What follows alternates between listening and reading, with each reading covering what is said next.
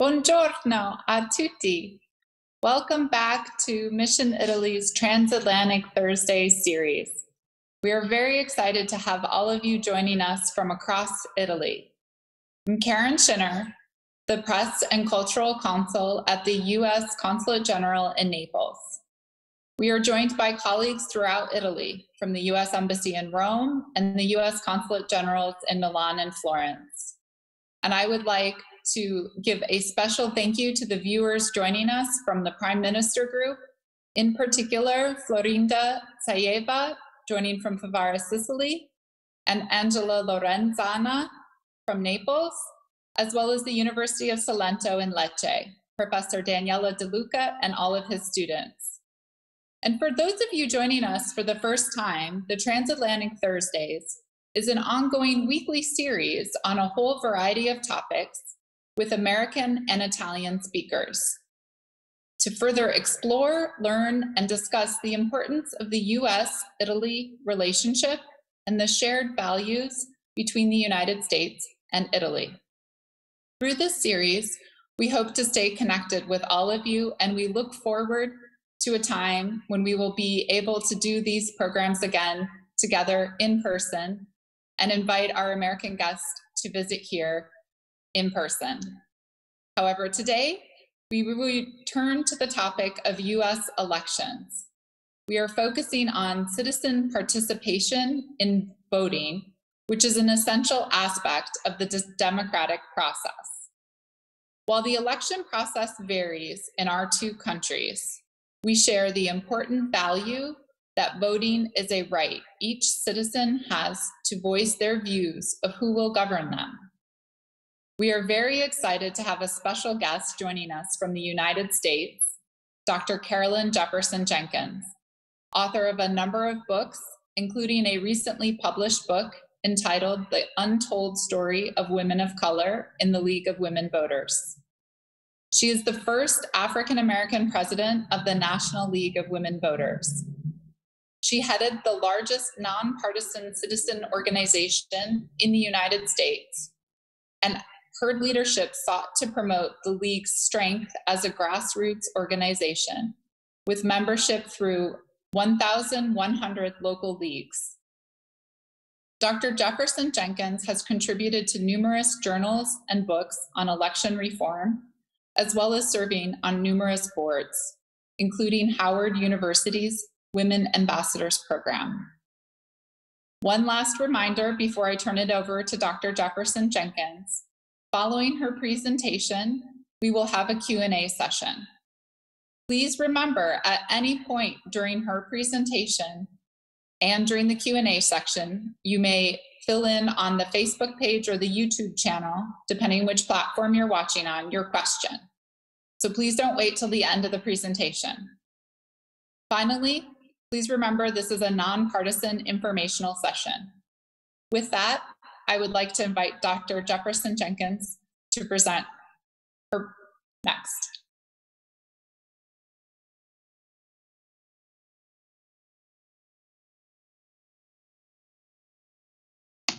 As virtual goes, I forgot to unmute, so good afternoon, everyone. Thank you, Karen, for that humbling introduction. Thank you to my colleagues at the U.S. Embassy and Consulates in Italy for inviting me. I'm delighted to be able to interact with you today on a topic that is crucially important in light of current day circumstances and conversations on how the United States as a society deals with issues of social and racial injustice, election integrity, and a global pandemic. What we will do is what will define us for the next generation. So I want to share my screen with you just 1 second.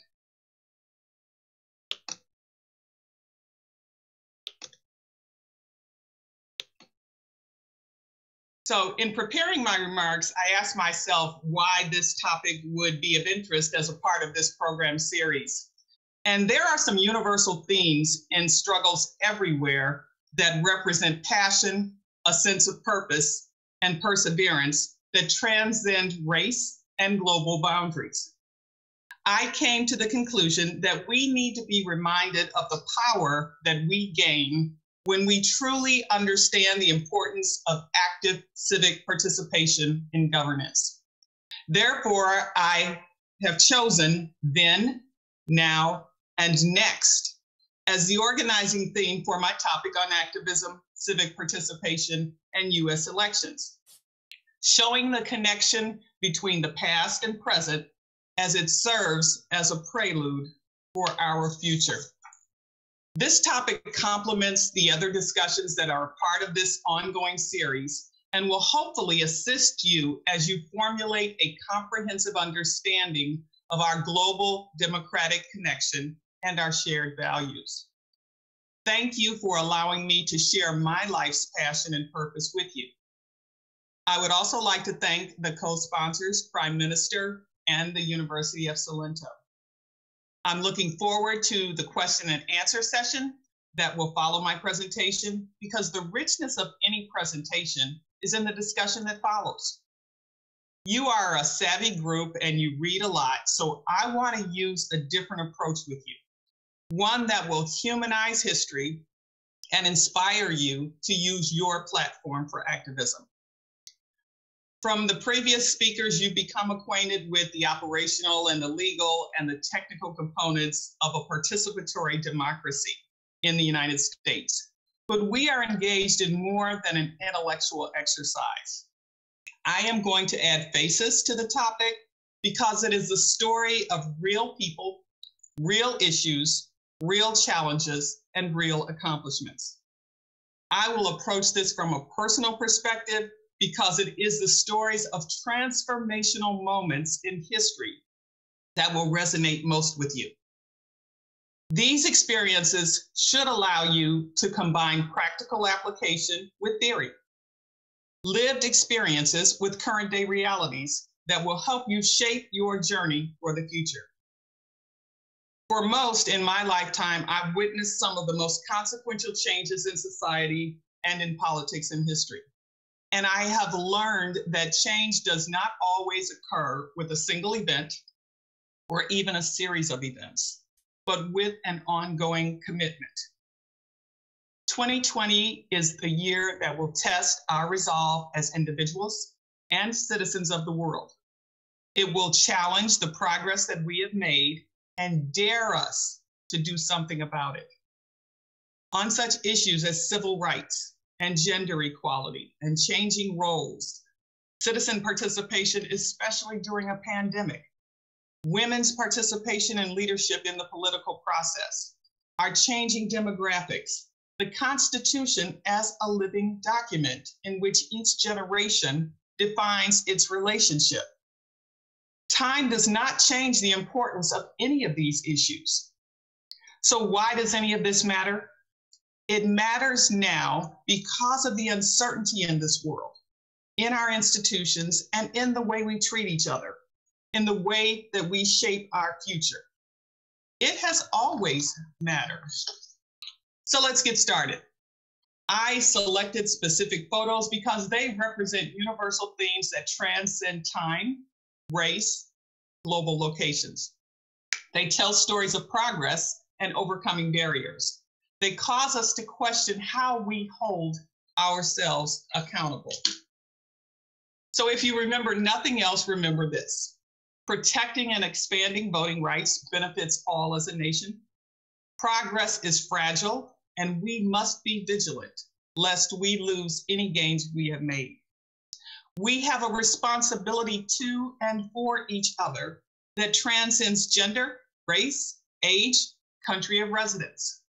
We can make a difference if we choose to. This year is a year of celebration. The photo that you see on the left is of the 1913 Women's March in Washington, D.C. that was lobbying for the passage of the 19th Amendment. And the 19th Amendment said, the right of citizens of the United States to vote shall not be denied or abridged by the United States or by any state on account of sex. Congress shall have power to enforce this article by appropriate legislation. But Congress did not enforce it for women of color.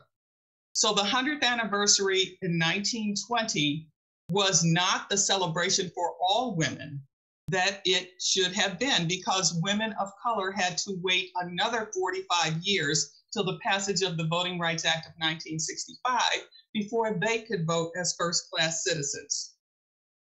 Did the role of these women change the conversation, or were these women changed by the conversation? We only need to look at comments about women candidates and how there is a double standard that we live by. Women are subjected to not only comments about gender roles, but about their appearance and their race and their gender. And I'm always reminded of a comment that Corazon Aquino, who was the first female president of the Philippines, made. She was president from 1986 to 1992. And in 1987, Typhoon Betty hit the Philippines. And one of the things that Corazon Aquino had to consider as the first female president is, before she would make her comments, would she put on makeup or not? That would not have been an issue for men. The now picture is the 2016 Women's March in Washington, the largest march, one of the largest marches for advocating for women's rights that has occurred. Juxtapose that with the 1913 parade, women showing their passion and recognizing their power. 2020 is also the 150th anniversary of the passage of the 15th Amendment that granted suffrage to Black men. And the 15th Amendment read, "The right of citizens of the United States to vote shall not be denied or abridged by the United States or by any state on account of race, color, or previous condition of servitude. The Congress shall have power to enforce the article by appropriate legislation." At its 150th anniversary, because it was passed in 1870, Congress still has not always enforced this amendment. Yet in 2008, despite the obstacles that were put in place, we ended up with a person of color, the first president of color, elected. And you'll notice that the power of voting was something that he too appreciated. And you'll notice in the picture on the now side that is former President Barack Obama voting. March 7th, 1965 is known as Bloody Sunday. The person you see being held to the ground is former Congressman John Lewis, who just recently passed away. But on March 7th, 1965, an estimated 600 civil rights marchers headed southeast 50 miles from Selma to Montgomery. The march was led by John Lewis and the Reverend Hosea Williams. As they crossed the Edmund Pettus Bridge, they were turned back. 13 people were killed and 15 wounded. This was the culmination of a struggle for voting rights. 50 years later, in 2015, you'll see John Lewis again at the center of a march to cross the Edmund Pettus Bridge. But what you will notice is the difference. This is a multi-racial, multi-generational group of individuals who still recognize the power of voting. Black people wanted to participate in the political process, which is beneficial to all people. And in the political process that governs our lives, we have to make sure that we participate. And John Lewis said that there are places and moments in America where this nation's destiny is defined. Selma was one of those places. On the left, then we witnessed the swearing in of former Judge Ruth Bader Ginsburg, who again also recently passed away. She was an architect of a legal fight for women's rights in the 70s. And for many of you listening, don't remember that women were not allowed to even have their own credit cards during that time. She was a champion for women's rights. And as she served her 27 years on the nation's highest court, she fought for women's rights and civil rights and human rights. while juggling activism and marriage and motherhood. In 1996, she was the architect of the passage of the U.S. v. Virginia, which allowed women to attend the Virginia Military Institute for the first time. And then this is personal. 50 years ago, when I had my uniform of resistance as I went away to college, my story of activism began. It was in 1968 that was a transformational moment for me, because during that time, Dr. Martin Luther King was assassinated. Robert F. Kennedy, the presidential candidate, was assassinated. There was a protest at the Olympics where track and field recipients made a gesture, a symbol, a gesture of power for Black power. And there was the Vietnam War. So my story was the story of making sure that there were changes. It was a story of first. I was the first generation to go to college. And as in my introduction, you heard, I was the first Black president of the League of Women Voters. I was one of the first female high school principals. I was one of the first person to graduate with a doctorate from Cleveland State University. So a generation of first continued that legacy of activism. So 50 years ago, I couldn't have imagined being here today. And with my 12-inch black and white TV, and I had my bell-bottom pants, and you can see that I had my afro, which my mother said made me a Black nationalist. And 50 years ago, I could argue that the world was very different than it is today. And then I asked myself, was it? In the years prior to my setting foot on the campus of Western College, it served as a training ground for the freedom riders, whose effort in no small part led to the passage of the 1965 Voting Rights Act. There were social changes occurring on all fronts, in civil rights, in human rights, in women's rights, animal rights, women working outside the home, and somewhere between the rights and the wrongs, there was a reality that more work still needed to be done. So when I sat where you sit today, I was in the midst of the greatest social revolution that the United States had ever witnessed until now. What were the events that influenced my life? Sputnik, a man walking on the moon, transistor radio, and a colored television. Women working outside the home in roles other than secretary, teacher, nurse, and librarian. What makes my story so important is its improbability. Against the odds, I achieved. So did hundreds of women of color from the beginning of each movement. I can still recall the white-only and colored-only signs in public places. I can still recall the "Do Not Sell to Negroes" clause on the deed of my family's first house. I can still recall having to sit on the back of the bus. I can still recall never seeing women or Blacks in my textbook or learning about them in school. Because I came of age during the Civil Rights era, I got the right to vote at 18 in 1971 when the 26th Amendment was passed. What we did during that time made space for others. We provided a space for a sense of agency. And on the picture on the right here I was 50 years later receiving the Freedom Summer of '64 award. 1992 was defined as the year of the woman because we had 5 women who were elected to the U.S. Senate. Now, in 2018, we have hundreds of women in Congress, and during this election, there will be 122 women who are on the ballot for positions in the U.S. Congress.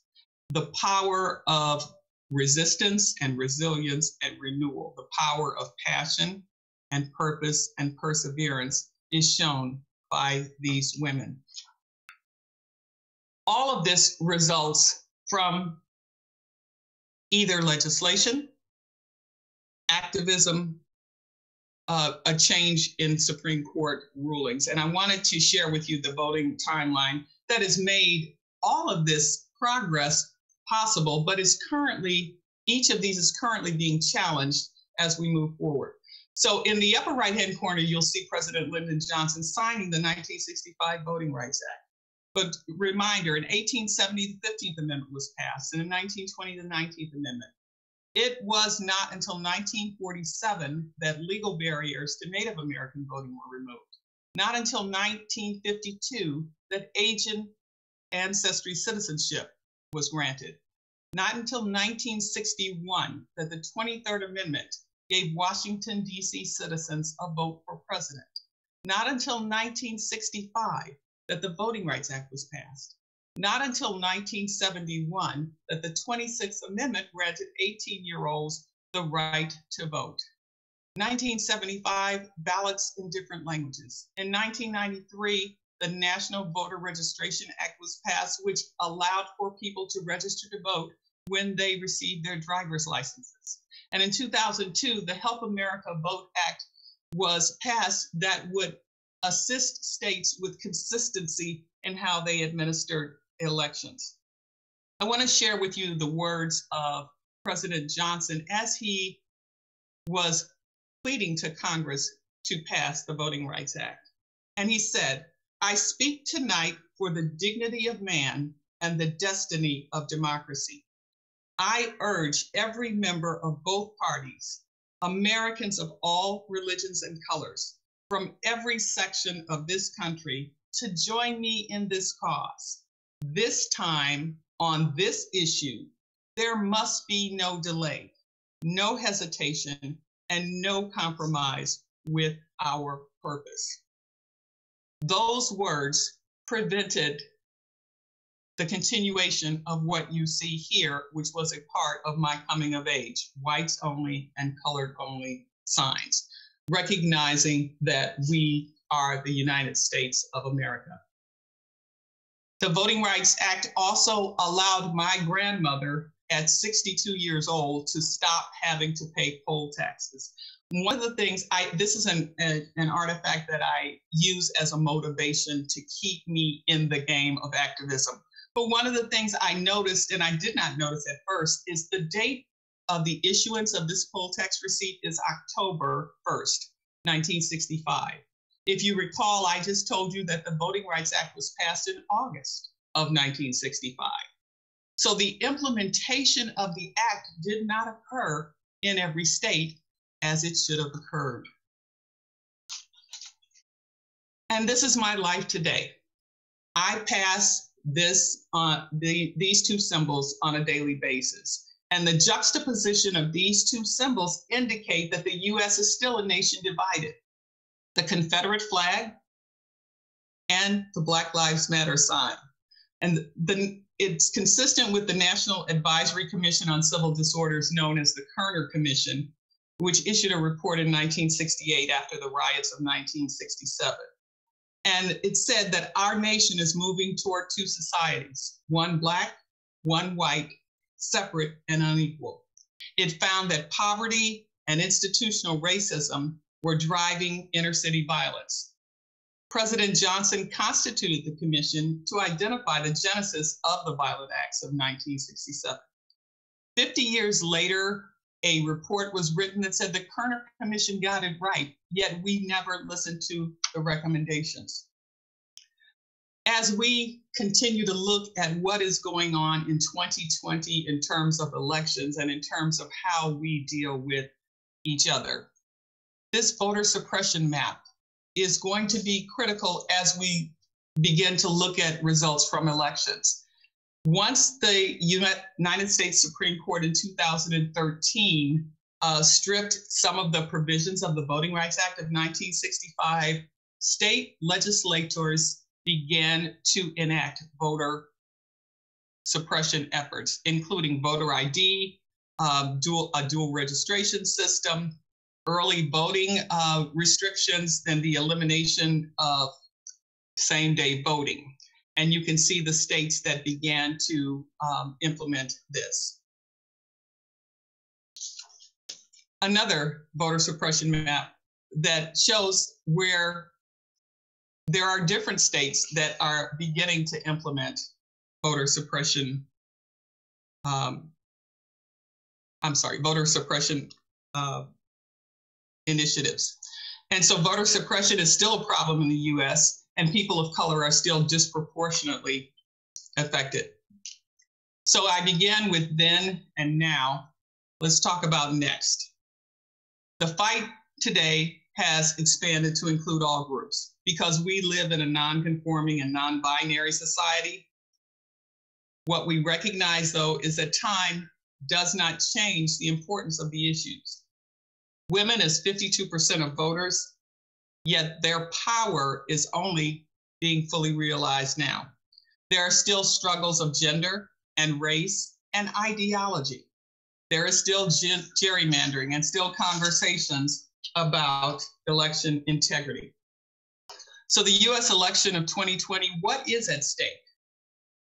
There are 237.7 million registered voters, yet only 138 million voted in 2016, and that was 58.1%. And the expectation is that 2020 will see a sharp increase in voter participation based on early voting numbers and based on registration increases.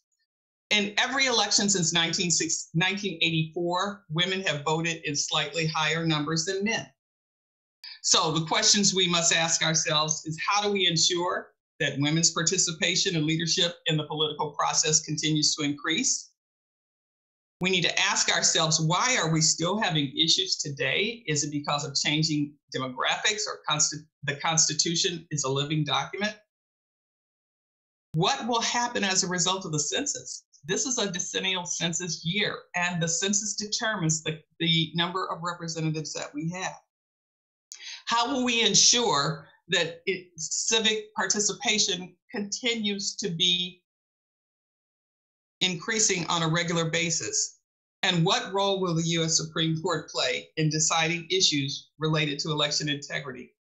This will be the 59th United States presidential election, and it will be held on November 3rd, first Tuesday after the first Monday. However, early voting has already begun in several states. This may be recorded in history as one of the most consequential.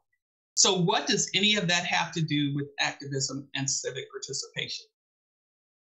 Grassroots protests have always been a part of our history and have resurfaced again as a part of our presence. People want their voices heard, and they are using multiple venues to have their voices heard. Social media has served to increase the visibility of those voices.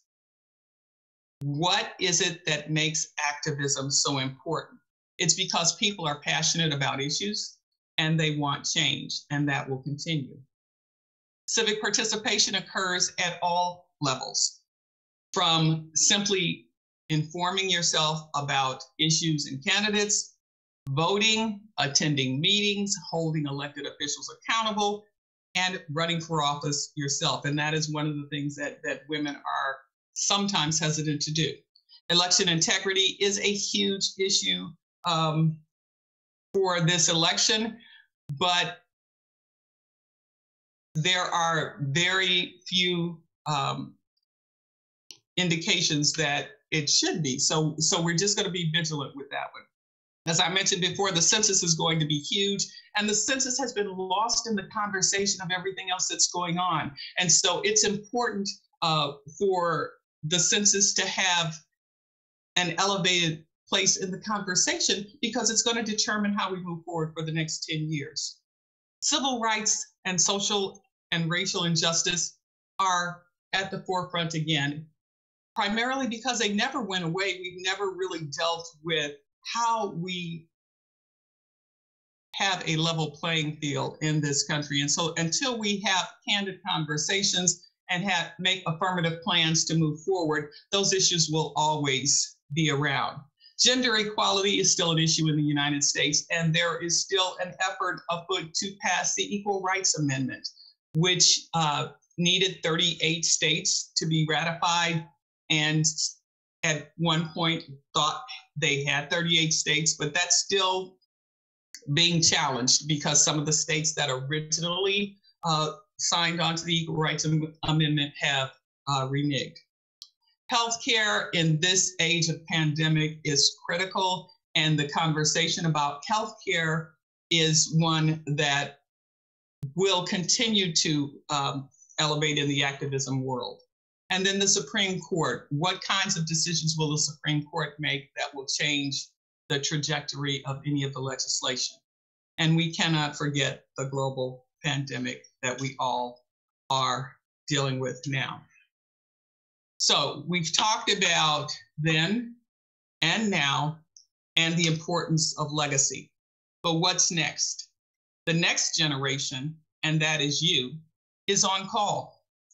What is next to do? My experiences in the era of civil rights shaped my life. They were my transformational moments. What will shape yours? Do you have to decide why you need to be active and participate? Or are you only going to look to the past? What happened in the 1920s when the 19th Amendment was passed? What happened in the 1970s with all of the social changes that took place? What's happening in 2020 with people's voices being heard? There's always been change through grassroots movements and through the role of protest. There's always been change through legislation. What is new to these conversations is the importance of the impact of social media. So when we were struggling in the civil rights movement, television was our ally in that it brought into people's homes what was actually happening. For this generation, social media can mobilize people within seconds to do the things that it took months for us to do. Why is civil rights still important today? It's a question we need to ask ourselves. How do we make change? How do we get involved? How do we deal with the voter suppression efforts that are being resurfaced? Different experiences of different countries, but a recognition of the power of participation. There are 12 days until November 3rd, and this voter turnout will be historic. Question is democracy in crisis, or are these just growing pains? There is energy in a moment, but a moment is longer than an hour or a day. Changing a moment into a movement is what activism is about. You have to have a goal. You have to have a plan. You have to change protest into policy. Did the role of women 100 years ago change the conversation, or were women changed by that conversation? We keep saying 2020 will be historic. What makes it so? These issues are not new.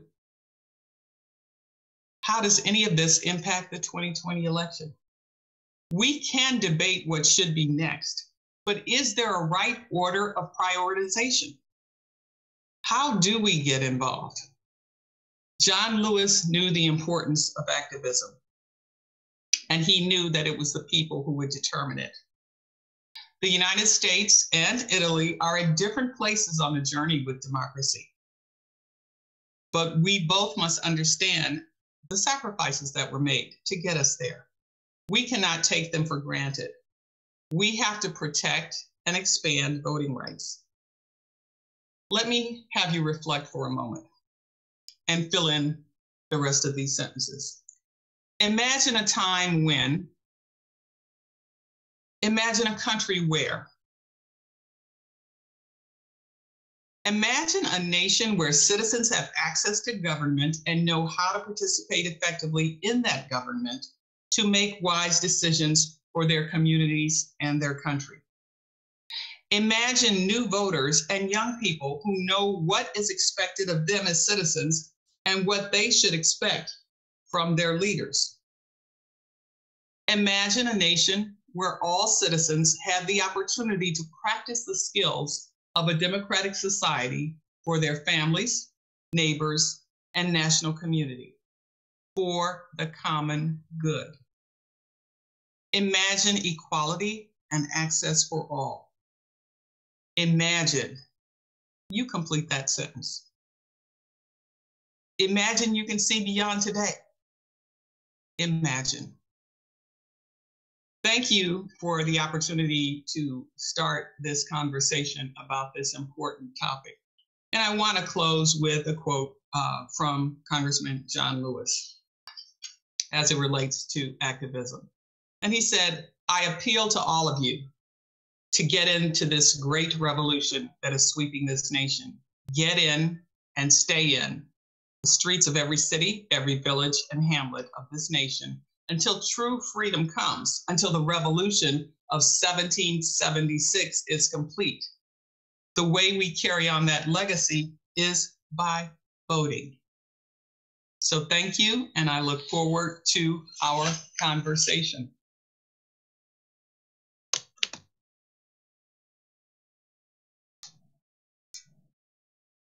Thank you for that very outstanding presentation with offering a lot of thoughts for us to consider.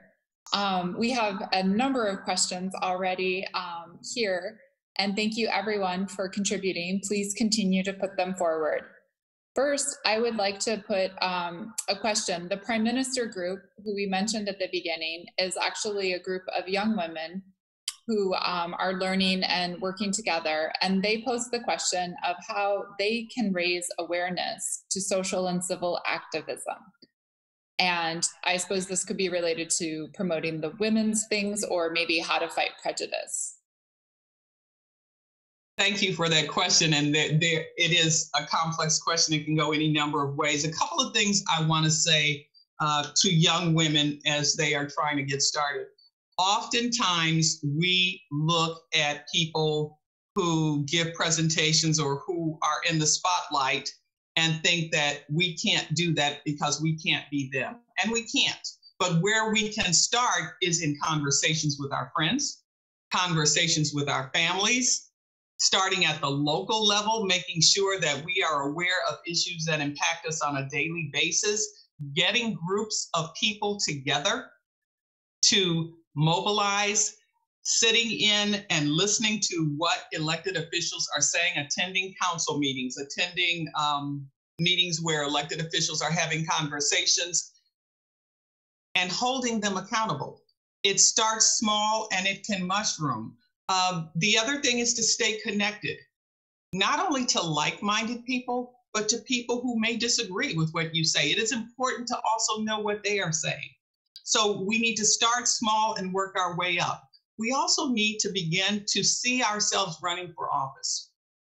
And oftentimes, women feel that they have to be over-prepared in order to run for office, but men don't. They just go out there and do it. And so women need to have confidence in themselves, make a plan, surround yourself with people who will support you, align yourself with people whose issues can support where you want to go.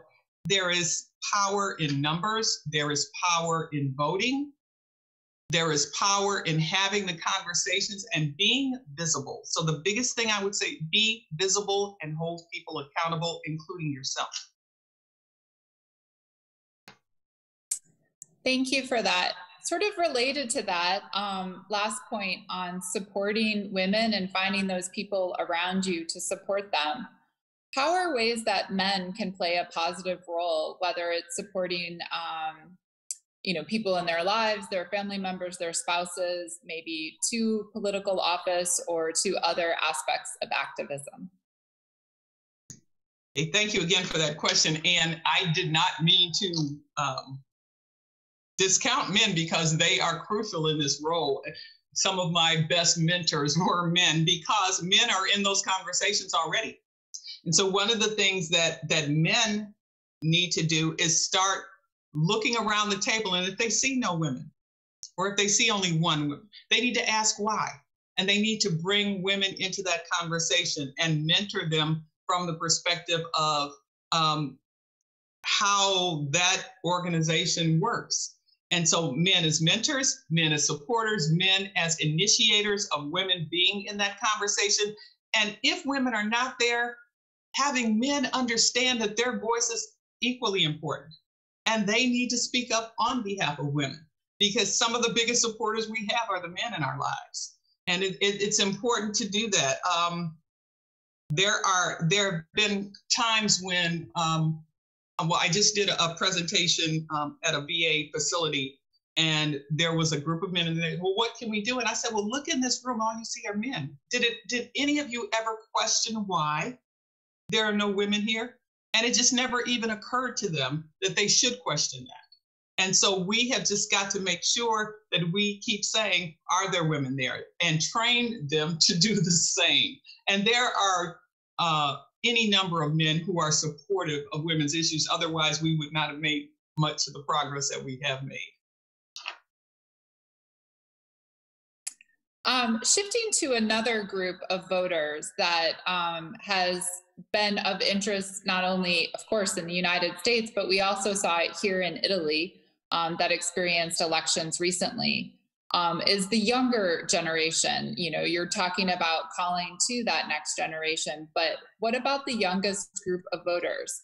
We had a question from Marta Lauro, who was asking about raising awareness among young students, university students, people who are, you know, of the age who are probably voting for the first time, and sort of linked to their participation and activism is probably social media. So I guess, what are your thoughts on them as a voting bloc, but also the link to social media, and how does that increase their activism or decrease it?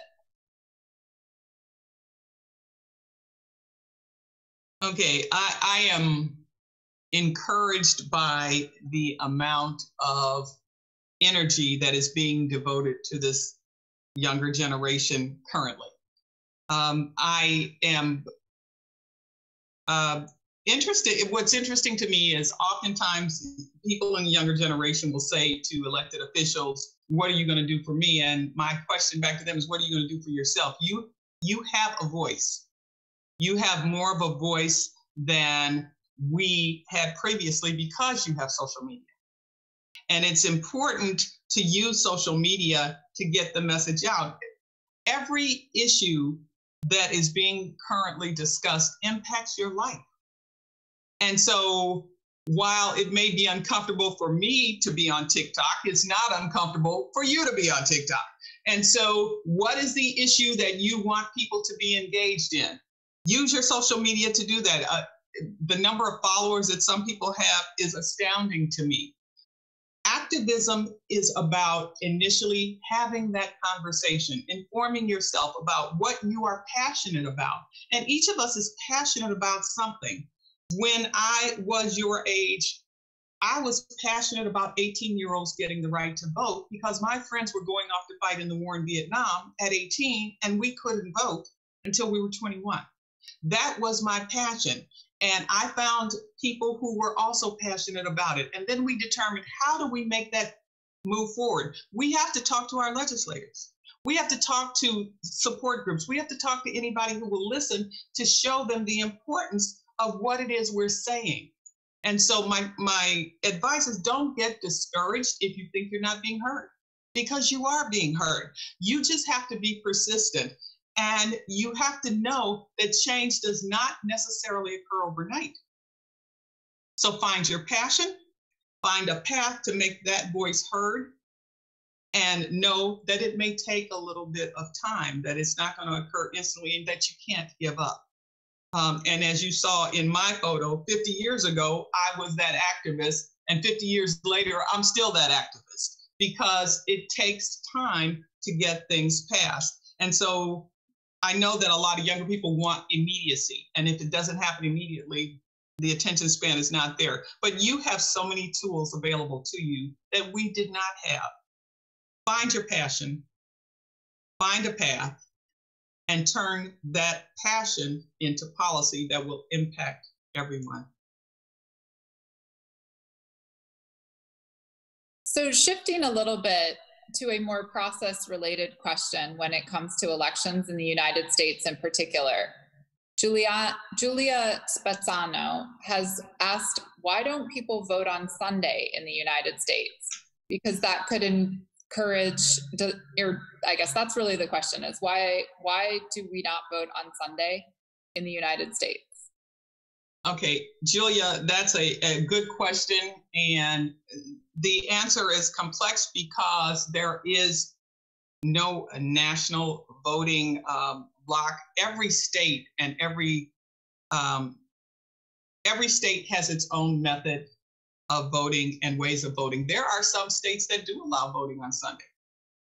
It is not a national trend, but each state determines the method of voting that they feel will best suit the residents of that state.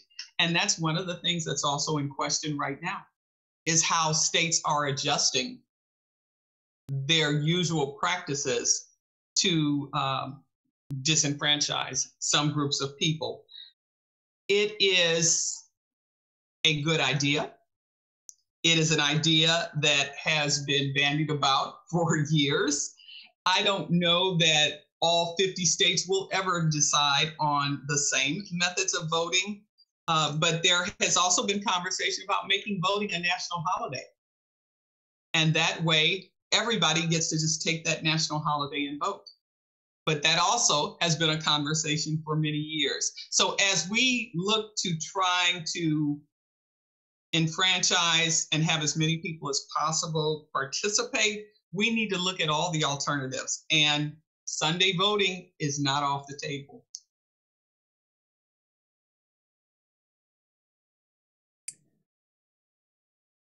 Thank you. Another question related to the voting process that certainly has come up a lot more this year, and you mentioned the early voting that has already started in a number of states in the United States. But we have also seen, and both Julia and members of the Prime Minister Group raised the question about the electronic voting or absentee voting and the skepticisms and the debates that we're seeing around that. And what are your thoughts on that? Okay, that is, again, a good question. And you have to separate the politics from the practicality of it. I currently live in North Carolina, but previously I lived in Colorado, which was all mail-in. So everybody who was registered got their ballot in the mail, and there was never a question about the integrity of that process, and it was what we were accustomed to. When I moved to North Carolina, that was not the case, and so I will be voting in person on November 3rd, but there are absentee ballot processes that are in place. And one of the interesting things about North Carolina is the absentee ballot requires a witness signature, which many people are opposed to, because if you don't have a witness, then your ballot doesn't count. So the conversation, if we move it from the political to the practical, there are systems in place to maintain the integrity of the process. One of the criticisms of what is going on in this 2020 election is that the sheer volume of mail-in ballots and absentee ballots will overwhelm the postal system. And so many states have had to make adjustments and have drop-off boxes. And there are solutions to every perceived problem. And the secretaries of state are dealing with those solutions. And I'm looking forward to seeing how this plays out, because it will allow us to see where there are stress points and weaknesses in the current systems, and to make some improvements.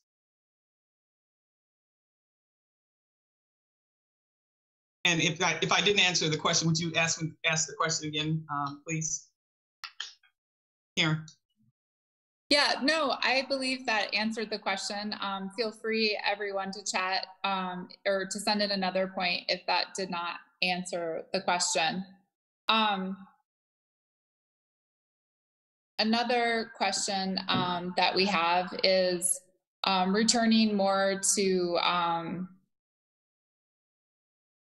the upcoming election. And I don't know if you have a crystal ball or anything, but a number of people are interested because you touched upon the voter turnout.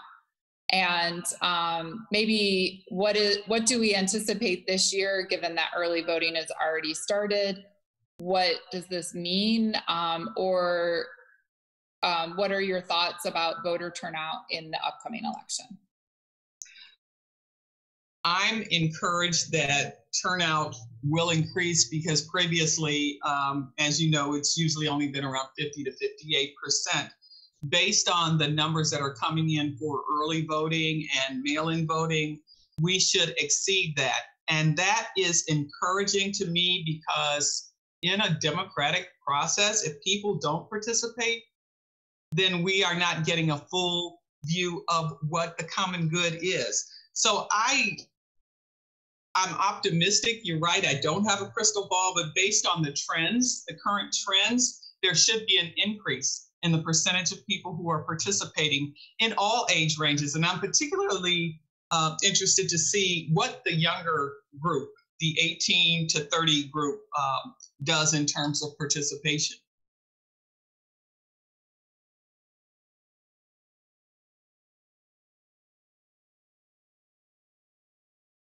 So another question that we have is with regards, getting, I think, back to the activism aspect is, have you seen a resurgence in grassroots efforts in the US, in the United States in the past few years?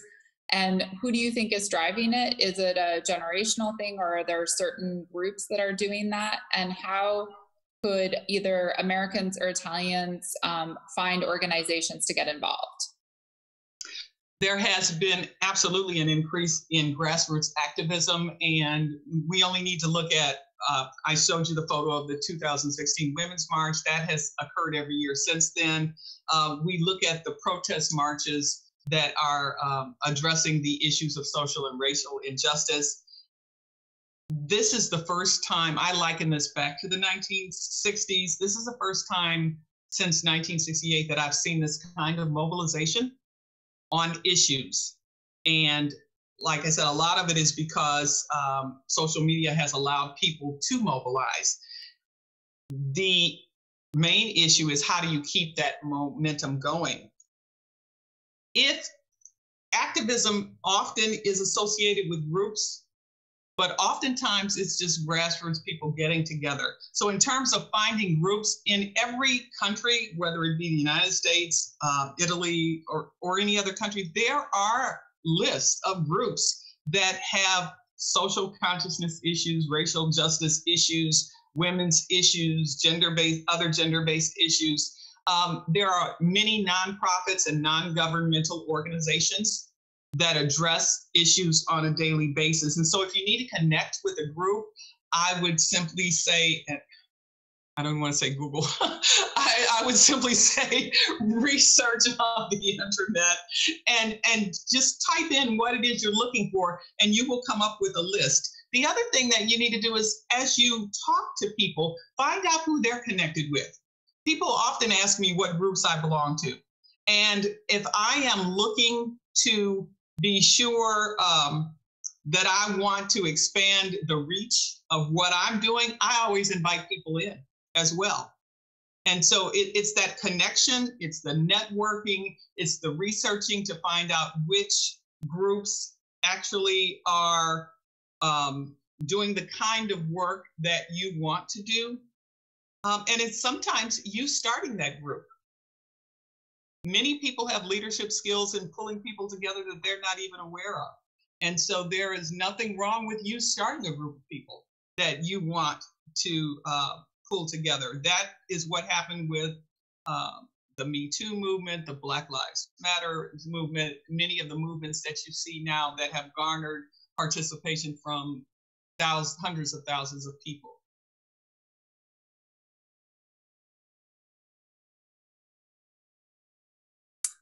Thank you for that question. We had, at the end of the presentation, you talked about looking ahead and a number of the different, I guess, themes that have been a part of not only this election cycle, but have been present in a number of election cycles. And we have a question from Luigi Distratus, who says, good morning. And he has a question about the current administration underestimating certain aspects of the global pandemic that we're all facing worldwide. And will this impact the elections and voter participation?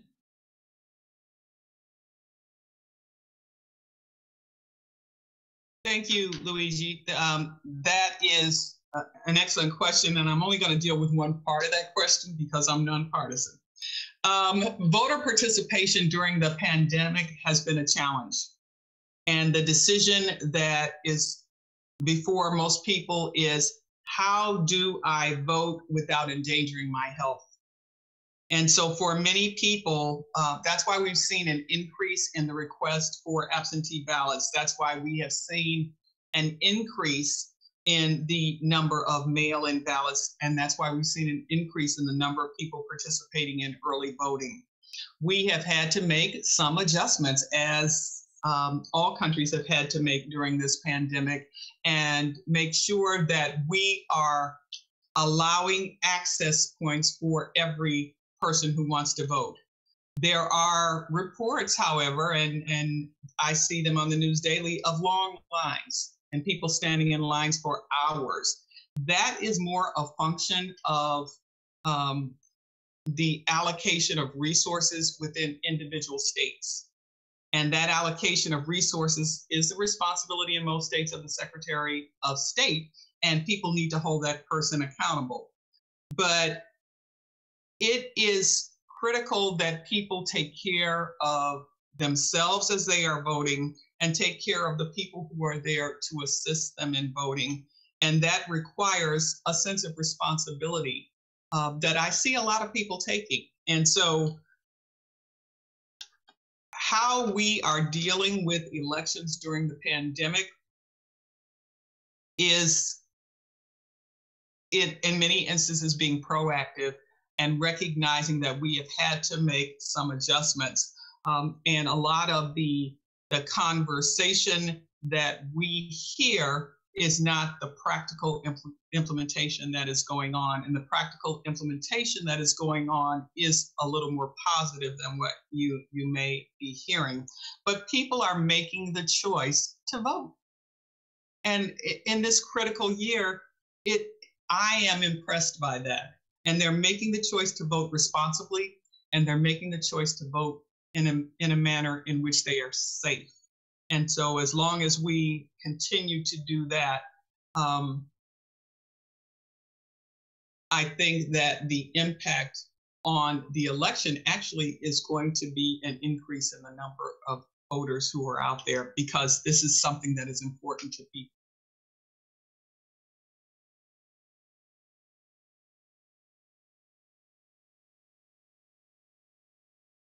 Yes, I think it's really important that we all remember back to that concrete point that all of these things and movements have given us that voice, and it's important for us to utilize that voice.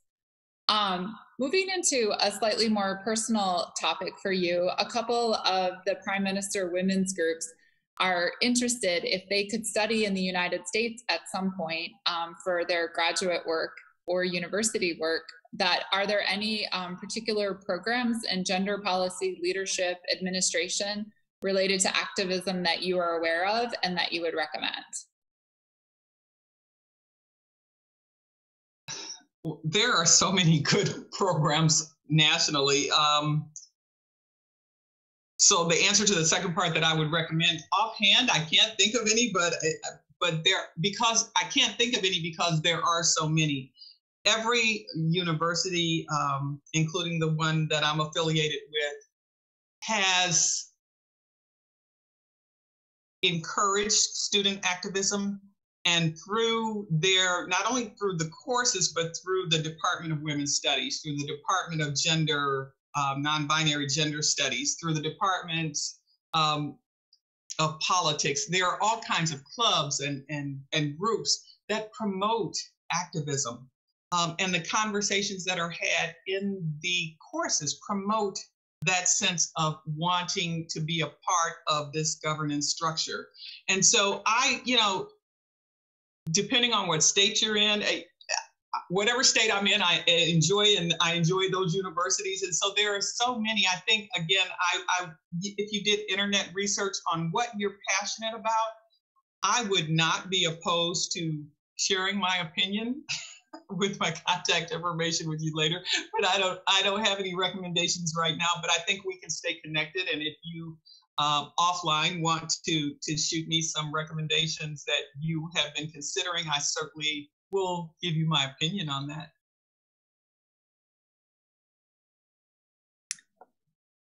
Thank you so much, Dr. Jefferson Jenkins. And I guess I just want to remind those in our audience, in mid-November, we will have a program discussing international education. And we do, through both the embassy and all the consulates, offer free Education USA advising. So if anybody is interested in that, please reach out to your respective embassy or consulate, and we can certainly connect you with an advisor who, again, those services are all for free. Let's see. So I think another one also coming from a group of the university students, they are interested in who are some of the important female figures, or possibly male, that you admire or who have driven you. You know, you talk a lot about this passion and how you found your passion, and were there certain people that you modeled yourself on as you went forth in your activism over the years? That's a great question, and I neglected to say that actually my sense of passion and activism is rooted in the activities of my grandmother. And my grandmother was born in 1903, so by 1920 she became a teacher at a normal school, because schools were segregated. And so she would pick cotton in the morning, and she would teach school midday, and in the evening she would teach people to write so that they could register to vote. And that's where my sense of activism came from. And I showed you her poll tax receipts. So until she was 62 years old, she could not vote without restrictions. And something was wrong with that. And I saw how hard she worked to make sure that people could vote. And so voting became my passion, getting people connected and making sure that they voted, and making sure that there were policies that were not discriminatory, became my passion. And I saw her begin from the smallest point. She wasn't a legislator.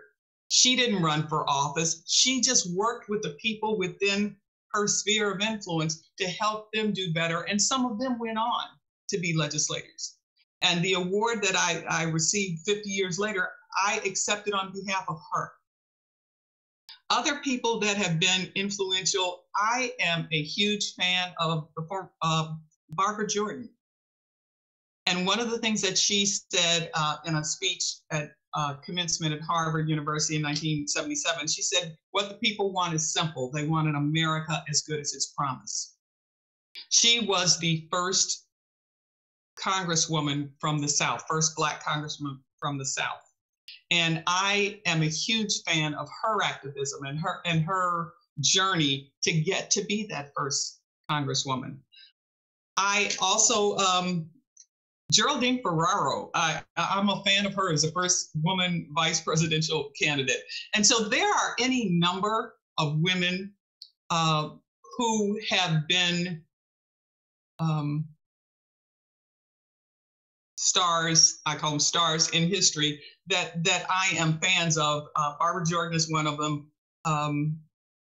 Geraldine Ferraro. But the most important one, again, is my grandmother. And so my advice to you is don't look beyond your immediate circle for heroes, because they're right there in front of you. They're working every day, and they're doing things every day to make this world a better place. And oftentimes they don't get the recognition that they deserve. And I can't forget John Lewis. You saw, I'm a huge fan of John Lewis, and because he started in his 20s with his activism, and you saw him crossing the Edmund Pettus Bridge, and he received a concussion. I mean, he was beaten, but he continued until he became a congressman and continued his work from that point on. So there are any number of heroes, and I had the opportunity in writing my book to look at some of those heroes. And in the 100 years since the passage of the 19th Amendment, women of color were not given their due, and they were there from the beginning, making significant contributions, but they were never recognized either. And so we just need to ask ourselves, who are we considering the people who are most influential in our lives? Start with the people who surround us, and then look at other people. And I am always impressed by any woman who has to struggle to be the first or the only, because there is a certain struggle that's associated with that, that other people can't appreciate. And so we just have to keep moving forward. Okay, I know we've reached our hour, but if we could maybe do a couple more questions before we conclude. Sure. Great. Thank you so much. So there, of course, as your presentation offered, a look back, a look at the present, and a look to the future. And certainly for the United States, that's often involved, the fight for civil rights, and particularly for African American civil rights. And of course, with our recent African American president. And sort of, what are your thoughts about some of the events that are happening now, and maybe looking to the future? I think every democracy tends to have steps forward and steps back. That is sort of the nature of a democracy. And a couple of thoughts you might have on that. And that is a good question. And that's one of the points that I was trying to make, is that just because we've made progress or think we've made progress in the past doesn't mean that that progress stays if we're not vigilant. The events that are going on now are necessary. And they're necessary because, and I can't remember who made this quote, but every generation defines its own relationship with the Constitution and the democratic process. And so oftentimes we get to a point where we think we've made progress, and then we become complacent. And I often say, with 2020, we were on autopilot for a while. People weren't participating in voting. Voting participation was low. People weren't really engaged in social or racial justice issues until they had to be. And now we are facing what I call a stress test. We've identified some flaws in our Constitution. We have realized that while we may have thought racial and social justice issues were no longer at the forefront of our conversation, they are. The events that are going on now are forcing us to decide how we want to proceed in the future. If what we have is okay, and then we as a people, we the people, decide that what we have is okay, then it will be. We haven't decided that. You can see from women's marches, you can see from the protests about social and racial injustice, you can see by the increase in the number of people who are voting and participating that the events now will help shape us for the next 10 years. We have a stress test on our Constitution.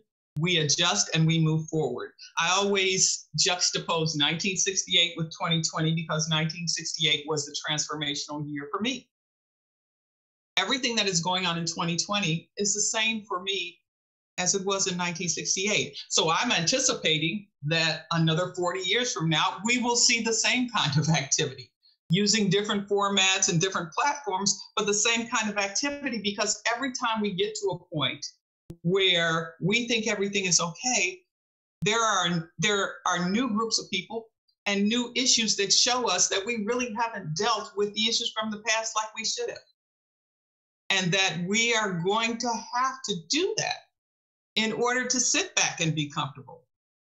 I would argue, however, that we never really need to be that comfortable, that we always need to be moving forward and including people and making life better for everyone. And when I talked about imagine a time where we would have everyone with equal access and economic empowerment and political empowerment. That would be a time where we could sit back and rest on our laurels. That time has not come in the past 100 years, and it may not come in the next 100 years. And that's why activism is so important, because it is the voices of the people who want to make things better that have to be heard. And there are a number of people who cannot have their voice heard. So those of us who have the opportunity to provide voice for them must do so. So related to that, a question came in that is asking, with regards to the activism and the things we've discussed today, do you see more powerful the silent revolutions we saw in the 50s and 60s versus some that we're seeing today in 2020 that some may argue are in a different vein from the activities that happened in the 60s? Could you repeat the first part of that question again for me, please? It's related to which is more powerful, some of the silent movement type of activities related to the civic activism in the 50s and 60s. I'm thinking that they are reflecting on the sit-ins and things like that versus some of the other activities that have happened and occurred this year in 2020 related to the Black Lives Matter movement. Is one type of activism more powerful than another?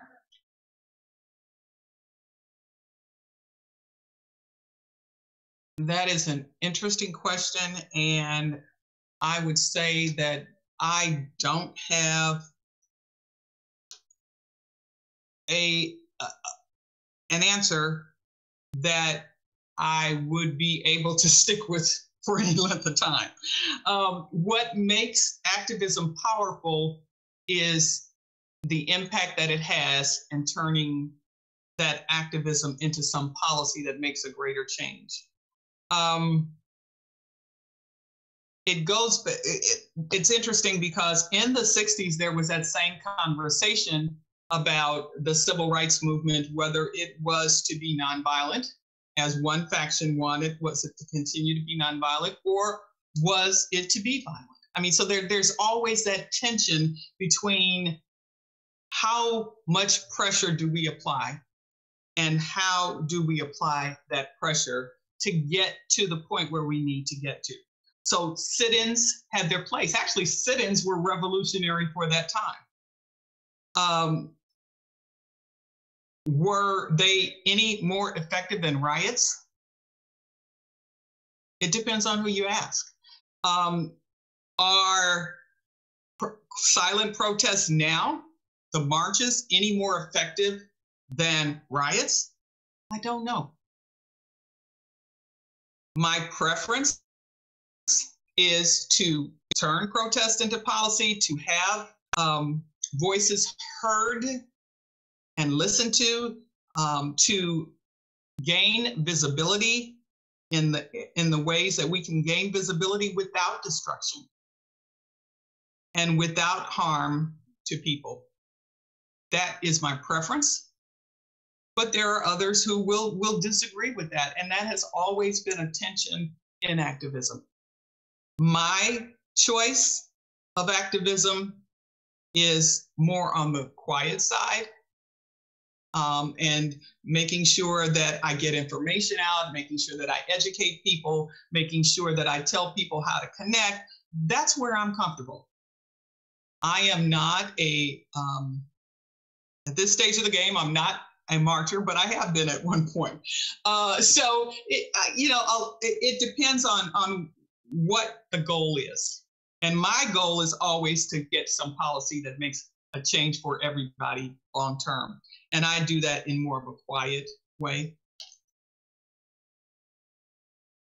Thank you. One last question, and this question comes to us from Mara Chirichu. And is there a difference between activism and volunteering?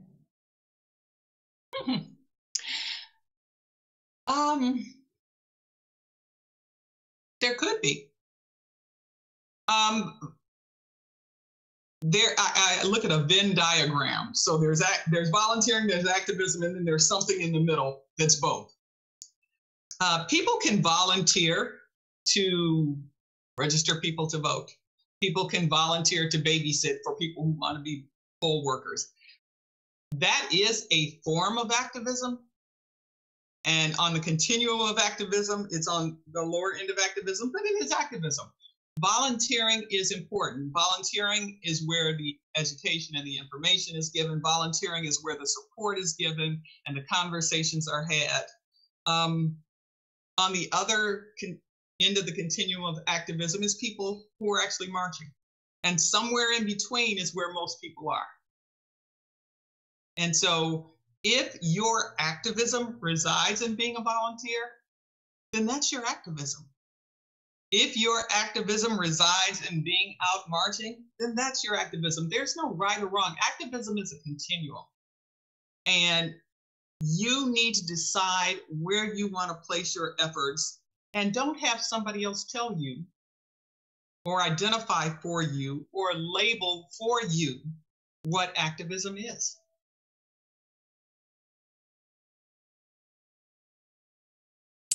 And on that note, I'm afraid we've come to the end of our time here.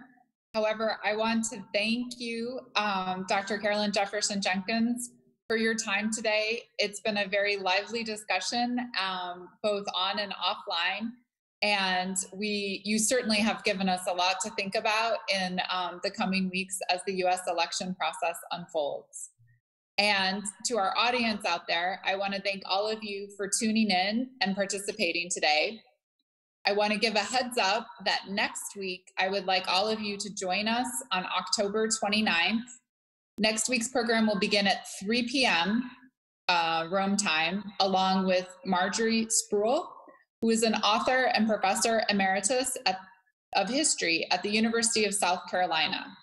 She will be discussing the progression of the women's movement from suffragists to the 1970s protests and how to inspire us to take action in our own communities toward true gender equality.